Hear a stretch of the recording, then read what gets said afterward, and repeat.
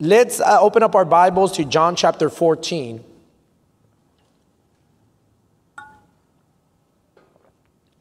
John chapter 14, and let's read verse 1.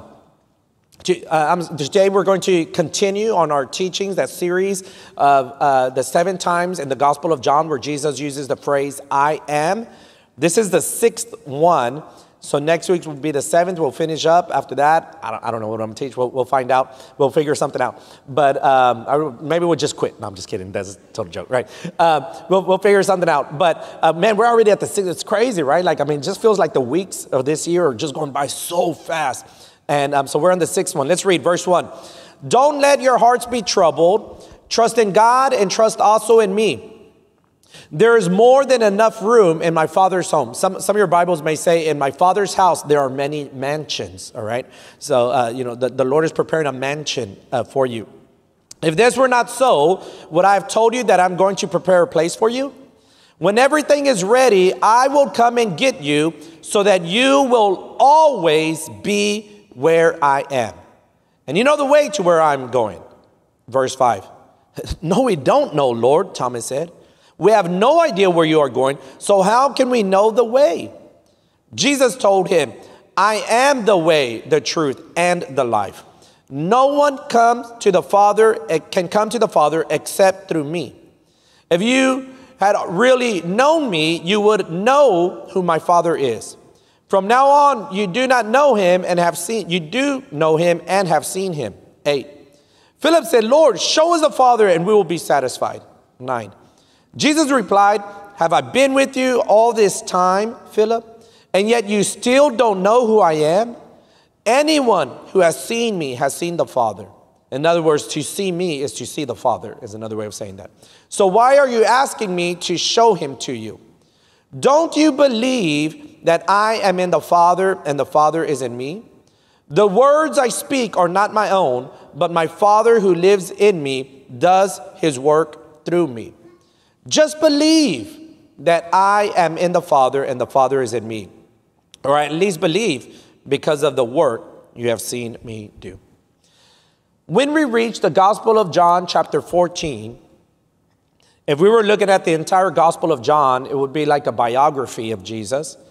And in chapter 14, we're at the end of the biography. There's still a few chapters left, but he's really concentrated in the last moments, the last days, the last hours that Jesus is spending with his disciples. Jesus is literally about to be arrested, about to be beaten, have his beard pulled on, have that crown of thorns on him. He's about to be scourged. He's about to be crucified. He's about to die a horrible death, which is crucifixion, then be buried and resurrect on the 3rd day. Right? And of all the things that Jesus would, if you and I knew, like, hey, tomorrow, that's it, we're going to die. Or tonight, that's it, we're going to, like, what would we be thinking of? Who would we be thinking of? Verse 1 starts off with Jesus saying, do not let your hearts be troubled. Who is Jesus thinking of? He's thinking of us. He's thinking of his followers. He's telling his disciples, like, hey, do not let your hearts be troubled. Like, you're going to see some horrible things in the next couple of hours. You're going to see some horrible things. You're going to feel abandoned in the next few days. But don't let your hearts be troubled. I'm going to ask a question. Not everybody has to raise their hand. I hope everybody raises their hand. How many want to go to heaven? You want to go to heaven? Raise your hand. How many want to go today? I don't know. Everybody put their hand down like that. Just kidding. Right? What is heaven? What is heaven? What is heaven like? Friday, the young man that leads us in praise and worship, Victor, he's going to be going to a Bible college in Dallas, a really famous Bible college called Christ for the Nations. And so he had a campus tour, and he asked me, Pastor, you want to go with me on this campus tour? And I was like, yeah, I'll go with you on this campus tour. So I vamos para Dallas, right? Another time I'll tell you about my whole adventure with Victor, that kid. Anyways, and so as we were driving out there, we passed through Centerville. And in Centerville, we have a radio station in Centerville. And I was telling Victor, I was like, man, Victor, tengo años, years that I haven't really come up here. But when we first bought this station, and maybe like 10 years ago, 11 years ago, oh man, I used to have to come like every week. Like constantly something was messing up, and I was the tech guy, so I was constantly going to help fix something or whatever. Or I would take like one of our tech guys out there, and it was just like every week just going out there. And there was an abandoned trailer still there. There's an abandoned trailer on that property. And when we first started going, one day I was just curious. I wanted to, just curiosity killed the cat, as they say, right? They've already stolen everything, like from this trailer, like, all the copper, all the cables, they done pulled it out and stuff. And so I went in and man, it was a mess. And you can tell like guys, go out there and hang out in that trailer that, do drugs or whatever, and spray paint all over. And I remember when I opened the door, it said, "I'm watching you." And I was like, "Ooh, cuckoo." I closed the door and I was like, I'm out, That. What makes heaven, heaven? We used to, one of the names for heaven is the Bible talks about a new heaven, a new earth, a new Jerusalem, New Jerusalem. We used to sing this song in church in the Spanish services back in the day. And it said, "Oh, Jerusalén, qué bonita eres. Calles de oro, mar de cristal. Oh, Jerusalén, qué bonita eres. Calles de oro, mar de cristal." And then we would sing, "Por esas calles yo voy a caminar. Calles de oro, mar de cristal. Por esas calles yo voy a caminar. Calles de oro, mar de cristal." And so what we were singing was that in the New Jerusalem, how beautiful the New Jerusalem is going to be, with streets made of gold and water like Galveston. I'm just kidding. Like water so clear, man, like crystal, right? The Bible talks about there's a gate, and the entire gate is made of one pearl, a pearl, not pearls, but a pearl. I mean, I don't know how that is. I just know that the Bible says what eyes have not seen, what ears have not heard, what hasn't even entered into the minds of men, or the things that await us. Heaven is going to be a beautiful place, always new. But what makes heaven heaven? What makes heaven heaven is not streets of gold. Is not water so clear it looks like crystal. It's not a pearl gate. No. What makes heaven heaven is the presence of our Heavenly Father and His Son Jesus, who's preparing a place for us. Right? If our Heavenly Father and Jesus were in that abandoned trailer out in Centerville, Texas that we have, let me tell you, if that's where He called us and said this is heaven, that's where heaven would be. Y anduviéramos bien a gusto. We would love it. Right? Because what makes heaven heaven is not what we'll be seeing or experiencing. It is the presence of the living God, the presence of our Heavenly Father and His Son. Right? Now, verse 2 says, "There is more than enough room in my Father's home. If this were not so, would I have told you that I'm going to prepare a place for you?" And again, like some Bibles say, in my Father's house, there are many mansions. So Jesus is preparing a mansion for you. You're not going to stay in mine. You'll stay in your own. All right. Verse 3 says, "When everything is ready, I will come and get you so that you will always be with me where I am, and you know the way of where I am going." Jesus knew what His disciples were about to feel, and He did everything possible so that they could feel assured that they would always be with Him. Right? That they would always be with Him. All right, now, earlier I asked who wants to go to heaven. Everybody rose their hand. How do we get to heaven? Right? How is it possible for us to get to heaven? Like what must we do to be able to make it to heaven? Get to heaven. Verse 1, once again, says, "Don't let your hearts be troubled. Trust," some of your Bibles may say believe. "Believe in God, believe also in me." Trust in God, trust also in me. What does it mean to believe? All right, what does it mean to believe? Let me tell you that in church, there are some people who believe, and then there are some people who believe. You know what I'm saying? Right? There are people who believe, and there are some people who believe, right? in church. Victor, I'm going to roast you all service long. And I'm just kidding. There are people who see but are blind. There are people who can hear but are deaf. Right?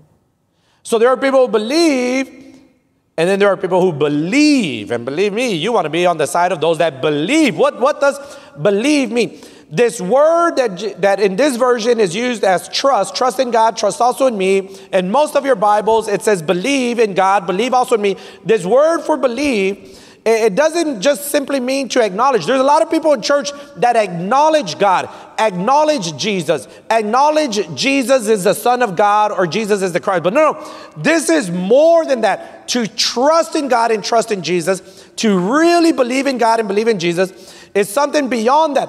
It's something that pushes you, that motivates you, that moves you to produce fruit. It's something that moves us and pushes us, and it produces action, produces movement, produces obedience, right? So there's a lot of people that say, I believe in God or I believe in Jesus, and they live lives, and you're like, sure don't look like it. Okay? Because they might acknowledge Jesus, but that's very different than believing so much that it produces an action, fruit, or obedience in your life. I'll give you an example. We're going to Dallas, and speed limit is 70 miles per hour. All right? I'm going to mention his name. He's sitting here on the front left side. He was singing earlier. He's driving 85. Right?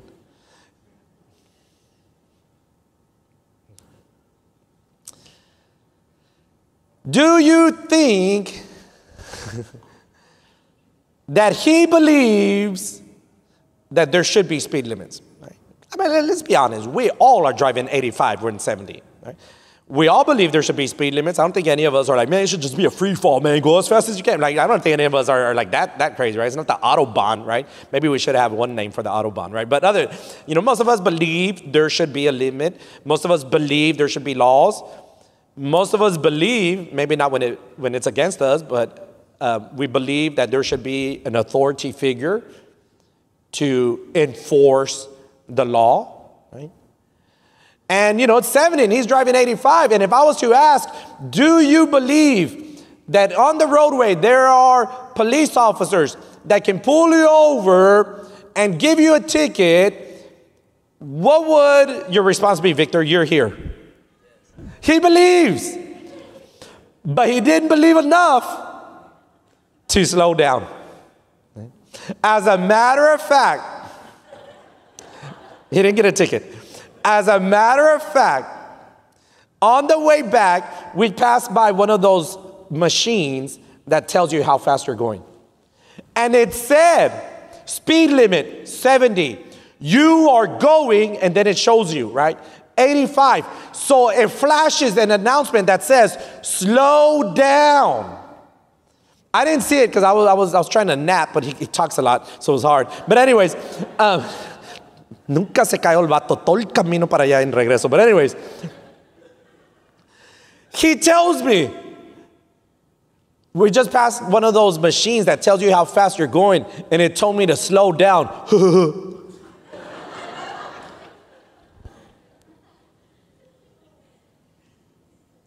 I'm like, Victor, can I drive? You can drive past there. Well, I put on my Waze app. Those of you who use Waze know what I'm talking about. And I'm going 80-ish in the 70. And Waze says that someone report the police. I believe so much that I let go of the gas and you go 70 on the right lane, not the passing lane. Right? See, that's belief. That's trust, right? So much that it produced an action in me. Right?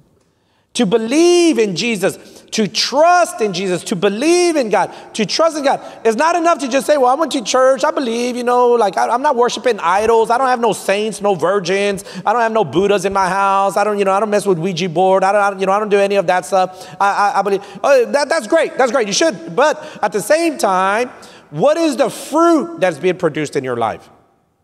What is the action? What is the change? What is the transformation? What is the renewing of your mind? What is the change? I think I shared with you guys about that. I was having lunch with some pastors, and one of the pastors was talking about that at his work, they had like this event, and he had like some Christian bands playing a concert, and a coworker asked him, what kind of music is that? And he's like, it's Christian music. And the coworker told him, man, I've been working here 20 years.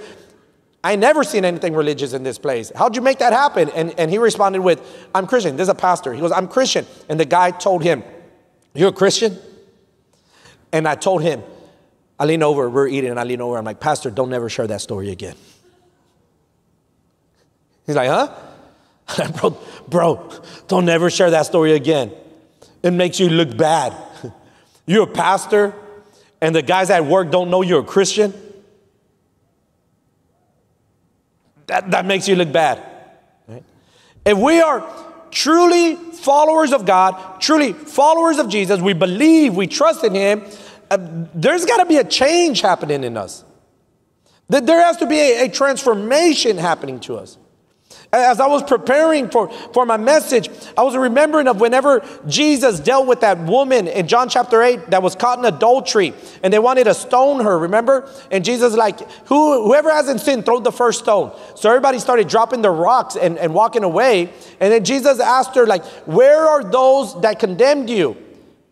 And in John chapter 8, verse 11, she says, no, Lord. And Jesus says, neither do I. And then he tells her, go and sin no more. It wasn't enough to just say, well, just believe in me. Oh, he's like, you need to do something. I saved you from that. Quit going back to that. In John chapter 5, Jesus goes to this pool, to the pool of Bethesda, and he does a miracle. And because he does a miracle, people are mad. And there's later on, Jesus catches up with this guy at the temple. And in John chapter 5, verse 14, it says, afterwards, Jesus found him in the temple and told him, now you are well, so stop sinning or something even worse may happen to you. I mean, that guy really believed in Jesus. He healed him. But Jesus told him, it's not enough for you to believe. You need to do, right?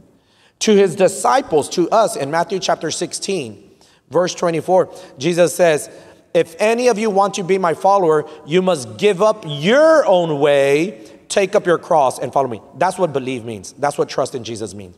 That you and I would give up our own ways, take up our cross and follow Jesus.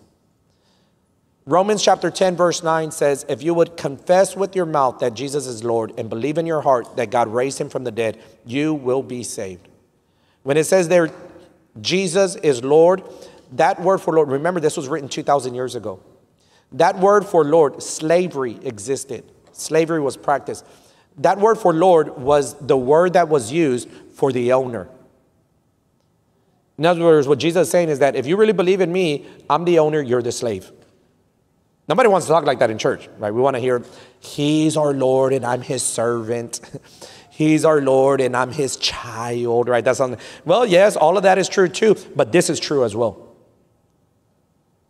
And how does, in those days, just think, let's use a little bit of common sense. How would a Lord acquire a slave?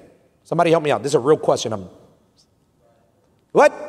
You buy it, you purchase. And the Lord, Jesus, has purchased you. And he paid a high price for you.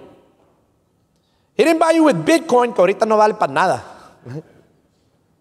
He didn't buy you with Benjamins that past few years keep losing its value. Benjamins are $100 bills. All of y'all carrying a Washington for church. I'm just bringing up Benjamin. He didn't pay with silver or gold. No. The Lord purchased you by shedding his own blood. Right? Jesus shed his blood. Jesus bought you with his own life. He allowed himself to be beaten. He allowed himself to be arrested, to be beaten, to be scourged. He allowed himself to be humiliated. They disrobed him. He allowed himself to be crucified. Crucifixion was a death that was so horrible that the Jews could not crucify anyone, and Romans did not crucify their own citizens. Today, it's just unheard of. We wouldn't even know what to do if we saw someone crucified. We'd be in shock. Some of us would get PTSD from seeing something like that. He allowed that to purchase you. Because let me tell you, either God owns you or the devil owns you. Either God owns you or the devil owns you. You can say, well, I'm my own man. The devil owns you. And he has you fooled because you think you own yourself. Well, I'm the captain of my own ship. The devil owns you. And he has you fooled. He doesn't want you to know he owns you. That's his trickery.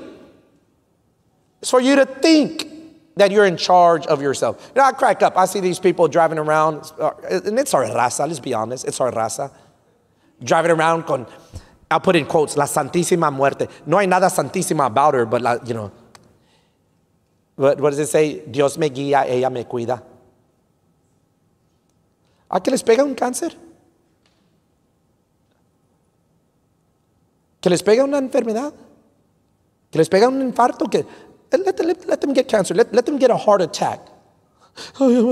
Pastor, pray for me. No, que la santísima muerte te anda cuidando.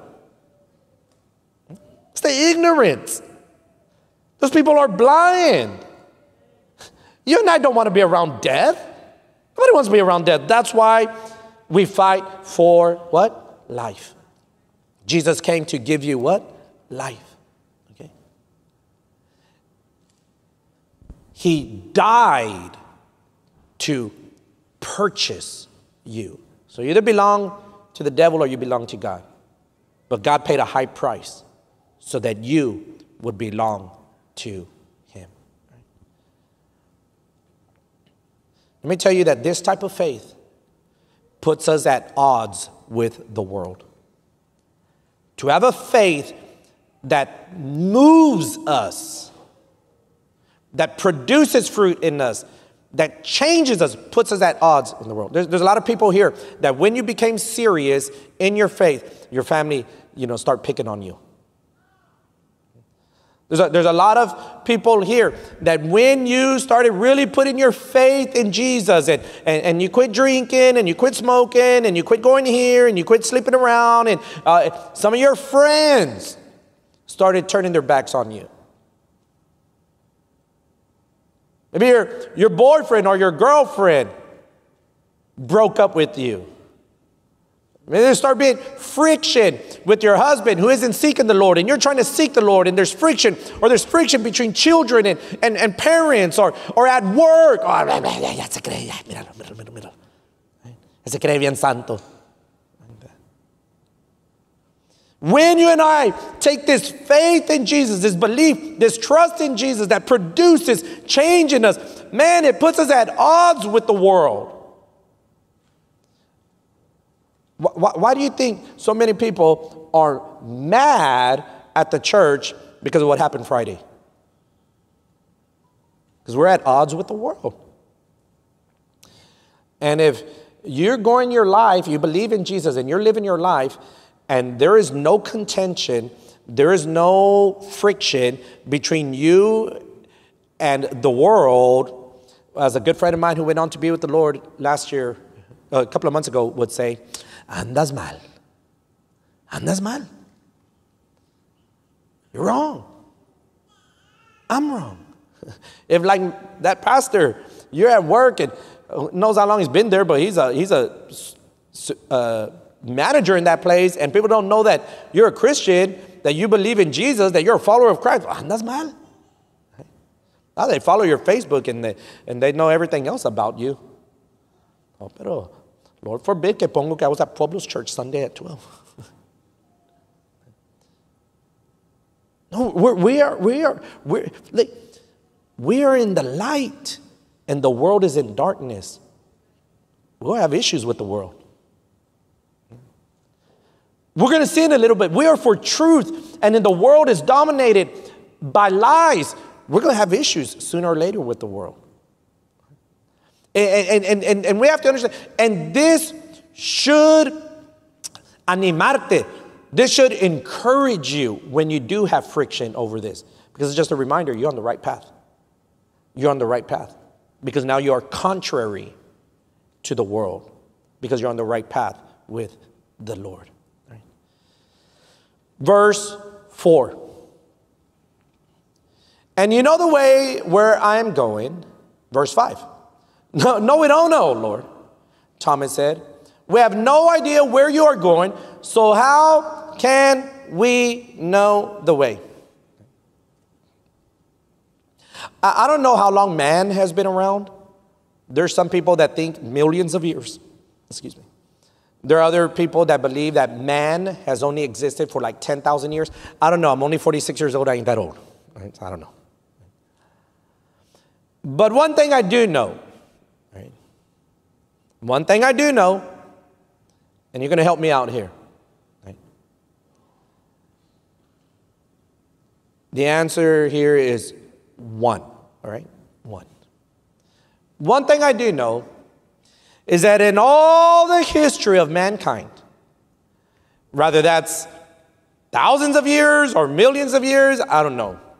But in all the history of mankind, there has only been, help me out. In all the history of mankind, there has only been, help me out, one who has descended from heaven to show us the way to heaven. And if you don't know his name, I'm going to help you out. Jesus Christ, the Son of God. There's only been one. Right? There's only been one. And everybody has an opinion on how to get to heaven. Everybody has an opinion on how to get to heaven. But the word says, heaven and earth will pass, but my word shall endure.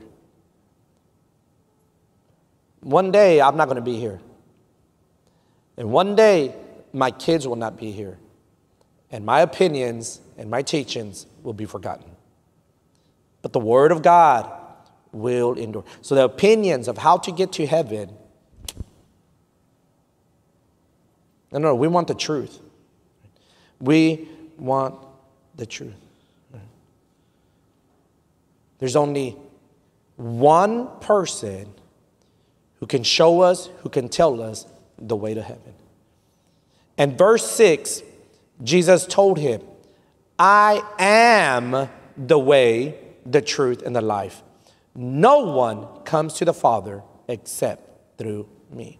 We have these things are together. It's not like these are separate. No. They're all united. He is the way, the truth, and the life. They're united. The commas, the and unites these three truths. Right? Jesus is the way. Right? Only one has descended from heaven to show us the way to heaven. How many ways are there to heaven? Let me help you out. One. One. If you ask me, how do I get to Pueblo's church? I would tell you, 1600 Pasadena Boulevard. There's a street, there's an address. But some of you, you've been around Pasadena long enough. You're like, well, I like to come through Curtis. I come through, Houston, Avenue.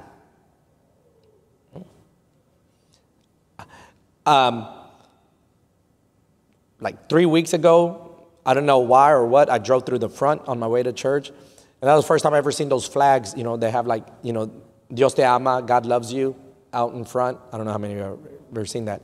And then my dad, 2-3 weeks ago, he told me, he's like, hey man, I like those flags in front. I'm like, what flags? And he goes, the ones that said, like Dios te ama. And then I was like, oh. And then later on, I leaned up next to him. I'm like, Dad, did you just see those flags? And he's like, yeah, I just saw it. I go, you know what? I think we have more than a year with those flags. We don't come through Pasadena Boulevard. We come through Curtis. I come through Houston. Right? But to get to heaven, there is only one way. Right? There's only one way. Now, there's this false doctrine that has infiltrated a lot of churches. They call it universalism. And basically they say, like, look, it don't really matter what you believe. Like, we believe in Jesus, but you can believe in X, Y, Z. And as long as we all sincerely believe and we're all good people and we're trying to help our neighbor, see you in heaven. I used to have this professor, and he would ask us questions, and we would answer, and they're like trick questions, so every answer is wrong. And he would always mumble under his voice, well, that's a nice little fantasy you have. You know, like he would just like say that, you know. It's not true. I mean, let's just think with an ounce of logic. I have 3 daughters. Yesterday, me tocó to take care of all 3 daughters while my wife was here at the women's conference. And I was cleaning Rebecca's face, and I noticed she has like a scrape on her nose. I'm like, Mama, what happened to your nose? And she couldn't really tell me what happened to her nose. I don't care if Mom's at the women's conference. I need to know what happened to my baby. So I called my wife. I'm like, what happened to her nose? And she's like, what are you talking about? And she's like, I don't know. I didn't even notice that. And then I'm like, well, something happened to her. I need to know what happened. We never figured it out. But I mean, I'm still upset that ni quiero que le toque ninguna uña, amiga. As a loving father, man, I don't know. She has like bruises because she's always falling, and you know we have little scooters and stuff like that. And she has all these. I don't want to see none of that. I'm just like, no. Sometimes she falls or whatever, and oh man, I want to cry, but I don't cry in front of her because then she's gonna cry. Like I'm about to cry right now. I mean, that's how, you know, like all the parents here know exactly what I'm talking about. Our Heavenly Father sent His only begotten Son. His Son left the glory and praise of heaven to come to this world and be rejected. To be sold out by a friend. To be falsely accused. To be beaten, to have his beard pulled on, to be put a crown of thorns, to be scourged. They almost killed him. They humiliated him by taking off his clothes. They had him naked. They made him carry his own cross. He couldn't even carry it because he was so weak and beaten by that time. So they got someone to help him. And then they crucified him. And as I said, crucifixion is a death so horrible that today, I mean, it's illegal. And the Romans didn't even crucify their citizens. And the Jews weren't allowed to crucify. I mean, it was just something horrible. Do you think, with just an ounce of logic, do you think that your Heavenly Father would allow His Son to go through all of that so that today we could come and tell you, look, we believe in Jesus. If you want to make it in heaven, you should believe in Jesus. Or there's other options. You can just kind of believe like in this general God, and every once in a while when you're in trouble, you pray to this general God, and as long as you're a good person and you feel like this general God exists, we'll see you in heaven. And here's another option. You can believe in this man who came way after Jesus, who claimed to be a prophet, and everybody, and put your faith in there. And here's another option, but I mean, if you would believe in Jesus, that'd be pretty nice. I mean, just with an ounce of logic. That's absurd that the Father would permit His Son to go through that so that you could do whatever you want to do. Believe whatever you want to believe. No. There's only, somebody help me out, one way to heaven.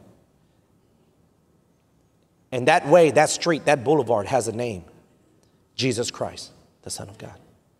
And then He says, I'm the way, I am the truth. Let me tell you that we live in days where there's a war waged on the truth. There's a war waged on the truth. Science shows us that a baby in the womb is a living being. All right, you just see, what do they call it, a sonogram? See a living being. Now, hasta 3D te lo dan. Own DNA. Its own hands, its own heart, its own brain, its own everything. There's people, well, it's not really a human. Same people next weekend celebrating a gender reveal with their friends. What are you celebrating? It's not even a human. Same politicians who support, abortion is not really a human, also support laws that if you murder a pregnant woman, you should be charged with double homicide. Come on. There's a wage, there's a battle in truth. With our eldest and our youngest, we didn't know the gender. Like, we really didn't know. I know some people in church that think I'm like playing around. No, we really didn't know. Like, at the doctors, you want to know the gender? No, covered my ears. I don't want to know. Thanks for praying. Pónganse a orar ahorita. Start praying now, like that. Some of y'all understand. Some of y'all are like, what is he talking about? Don't worry about it. All right, so it's all a joke. So we're just playing. Right? But with the second one, we did find out. Like the second one night, he's like, no, I really want to know. And so, okay, we found out it was a girl. Another girl. And then with the third one, we're like, no, night, he's like, if you don't want to find out, I'm okay with waiting. I was like, yeah, let's wait. It's more exciting, like builds up to the moment and stuff. But, let's just say, go to the doctor.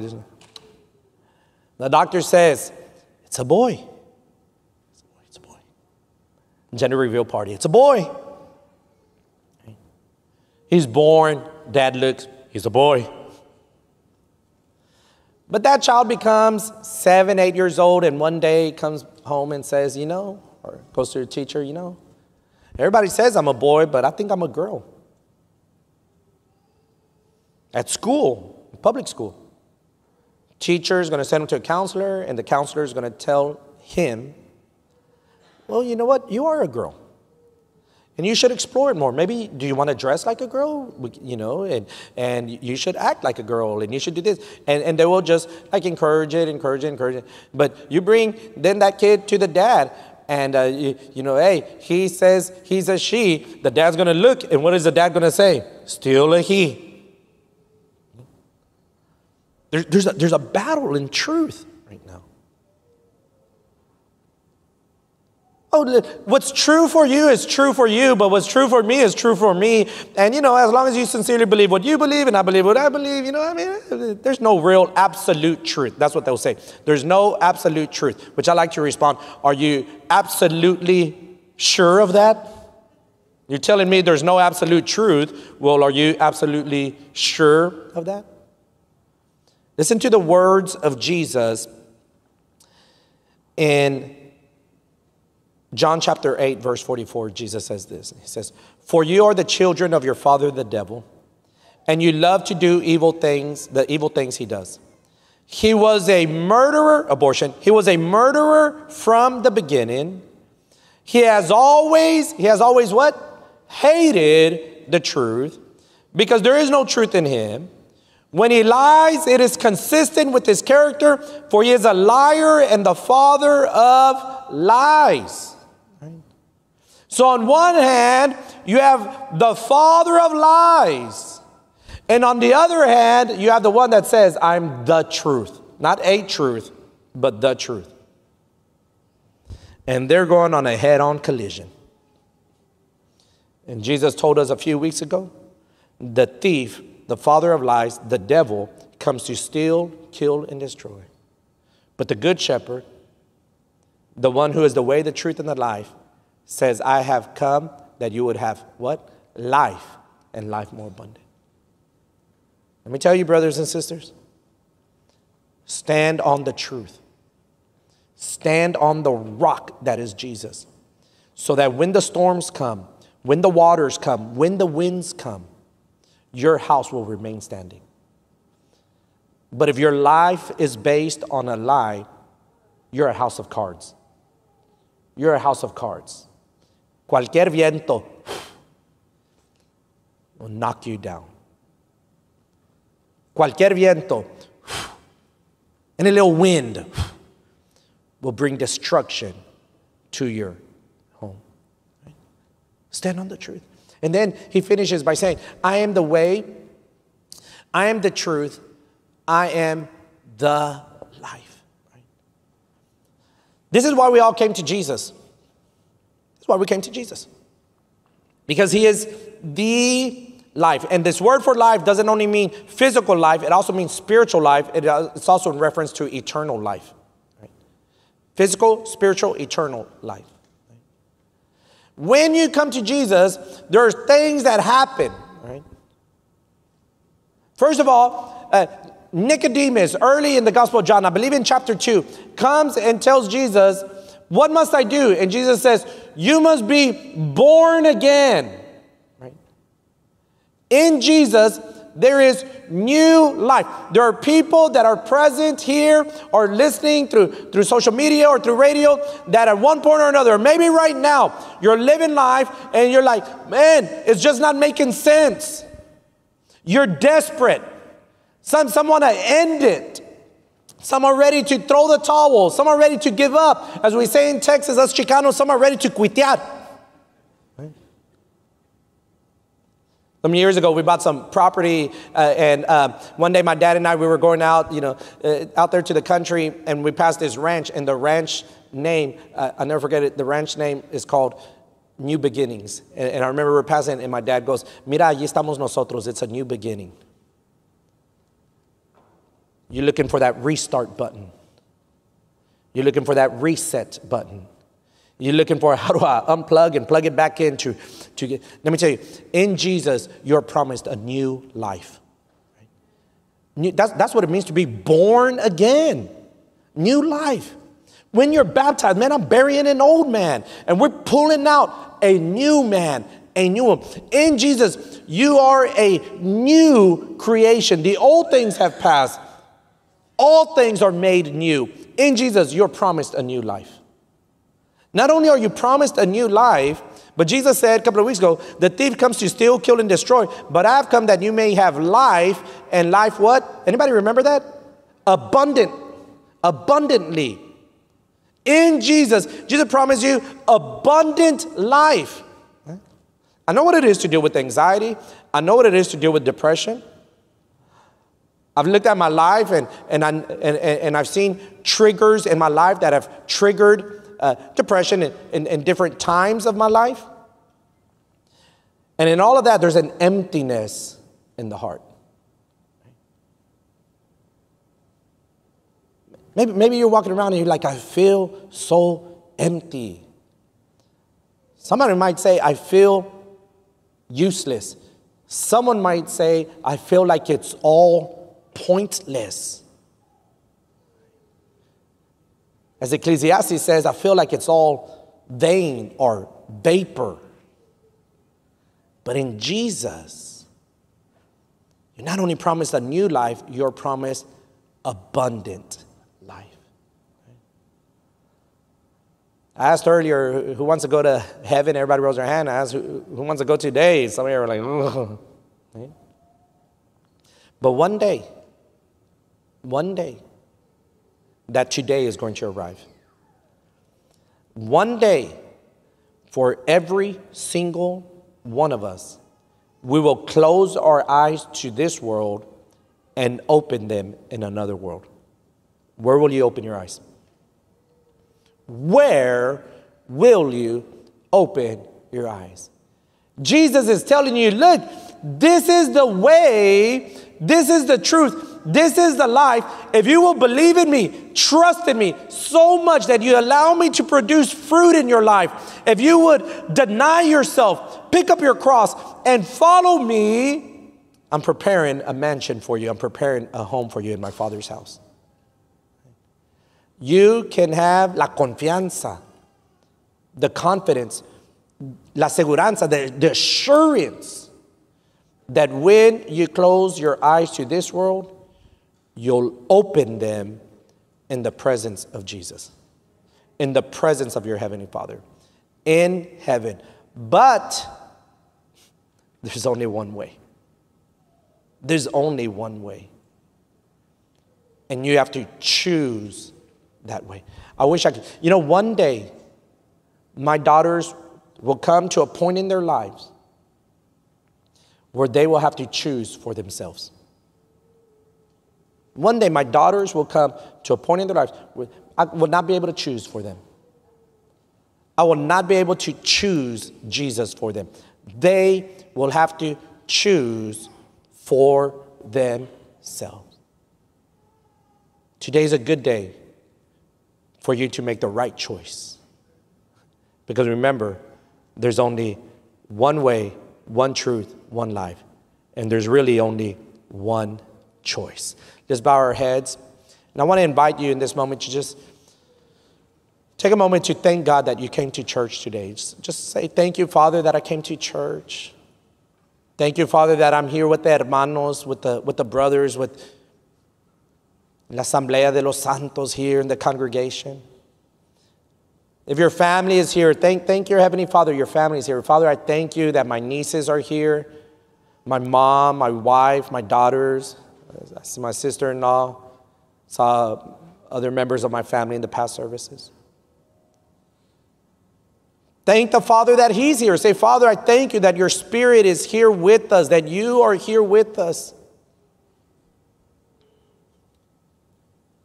Will you thank the Father for the word? Say, Father, thank you for your word. Thank you for reminding me that there is a way to your presence, and it is through your Son, Jesus Christ. He is the way, the truth, and the life, and no man comes to the Father except through him. How are you feeling? Where do you find yourself? Have you lost your way? You're a little off course? You know you need to make a U-turn. As GPS says, you know you need to reroute and get back on the way. Your Heavenly Father tells you, come back. Are you confused about what's true? You're like, Pastor, I know what God wants. I know what the Word teaches. I know what as Christians we should believe. But you know, X, Y, Z is happening in my life, and my cousin, and my child, and my husband, and this and that, and everything is pulling me, and I know that that's the wrong direction. But you know, I love them, and I feel this, and I feel that, and emotionally, and I just try and think about this. Well, you know, there's a truth. If you would stand on that truth, it'll be your North Star. It'll guide you in your darkest moments. It'll bring you stability in your most difficult trials. Where are you in your life? Do you feel empty? Do you feel broken? Do you feel tired? Do you feel depressed? Do you feel anxious? Let not your heart be troubled. Are you not sure what's going to happen when you close your eyes to this world? Jesus has something new for you. A new life, an abundant life. He promises you eternal life. But you need to believe. You need to do something. You need to take a step of faith. And today I want to invite you to a simple step of faith. If you would say, I need Jesus, or some of you might even say it this way. You might say, I need more of Jesus. I want to invite you to just simply say, step of faith. Raise your hand, and then you can put it down. I see you upstairs. God bless you. I see you here. I see you in front. I see you in the back. I see you in the middle. You know what's more important? I always say more important than pastor seeing you is God sees you. God knows you. God knows what you need. And He's here to bless you with what you need. To bring you back to the way. To let you stand on the truth. And to give you this life that you can only receive through Jesus. Let me pray for you. Father God, I thank you for Pueblo's church and those who joined us through Radio Aleluya and social media. I ask, Lord, that your grace, your favor, your blessings would be over them. That you would fill them, Lord, with your presence. That you would fill them with strength, Lord. That they would know that in Jesus, there is a right way to go. There is truth and there is life. That they would walk out of here with peace, knowing that they're on the right path, following you through your Son, Jesus. And that if something were to happen, and when death comes knocking, we don't have to be afraid, because we have the hope of eternal life through Jesus. In Jesus' name we pray. Amen, amen. Amen.